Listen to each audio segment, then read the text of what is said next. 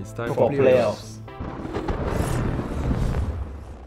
The feeling that I have to be in playoff is a great satisfaction moment. Being part of playoff is great, but we are a little bit scared. Because now it's first to one single elimination. We love Street Fighter, we love to play the game, we love to be together, so the experience was really good. When you are qualified for the playoffs, you are one of the best players in Europe, and to be part of this is really great for me. This is an important thing, I think, in fighting games. It's like learning even when you win, because most of the time you evolve when you lose, but you have also an opportunity to get better when you win. It was objective to be first, to be honest. So yeah, the first goal is done. The World Championship is our ultimate goal right now, but small step by small step. Obviously, Mr. Crimson was the MVP of the team. I'm proud of my performance, but also of the performance of my teammates. Linkexelo, Kilzyou, qu'elle, I love you guys.